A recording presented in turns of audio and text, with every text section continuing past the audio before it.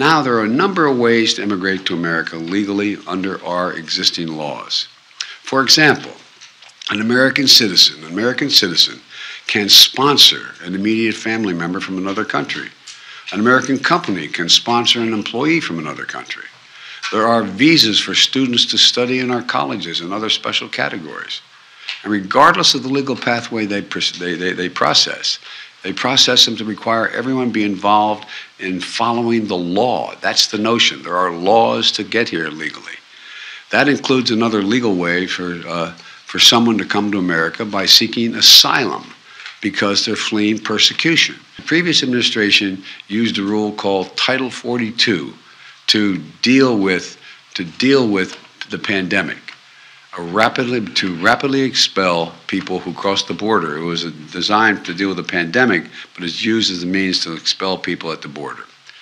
People turned away under Title 42, and they're not barred from trying to come back. They've been turned away. They go back. They try again. They try again. Well, you know, they can and they do try to re-enter the United States again and again, which makes the problem at the border even worse. And under the United States Supreme Court decision, a case on Title 42 later this year, my administration will make a decision, finally, what to do about Title 42. In the meantime, my administration will continue to use that authority as the Supreme Court has required.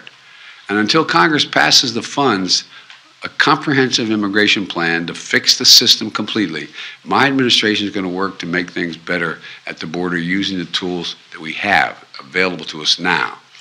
Today, my administration is taking several steps to stiffen enforcement for those who try to come without a legal right to stay, and to put in place a faster process, I emphasize a faster process, to decide a claim of asylum. Someone says, I'm coming because I'm escaping oppression.